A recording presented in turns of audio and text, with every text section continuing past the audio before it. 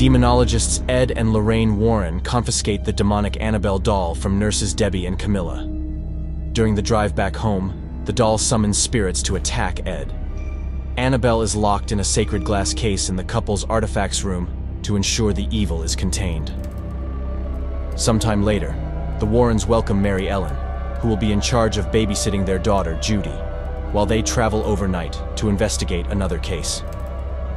At school, Judy notices a ghostly priest following her. Mary Ellen's friend, Daniela, arrives uninvited to the Warrens' home. She sneaks into the artifacts room and inadvertently releases the spirit of Annabelle B. Mullins.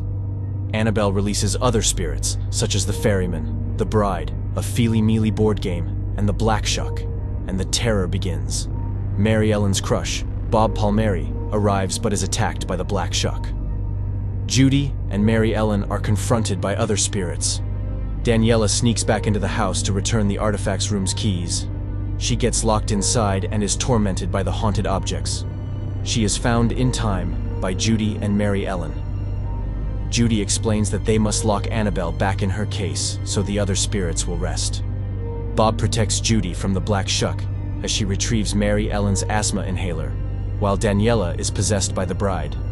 Mary Ellen and Judy find the doll when the ghostly priest, acting as Judy's guardian, guides them to the Ferryman. They retrieve the case's key, but struggle when the demon of the doll attacks them. Daniela recovers when Judy plays Ed's recorded footage of the bride's exorcism. After the doll is put back in the case and locked, the disturbances cease. Ed and Lorraine return the next morning. At Judy's birthday party, Daniela apologizes to Lorraine, who gives her a comforting message from her father.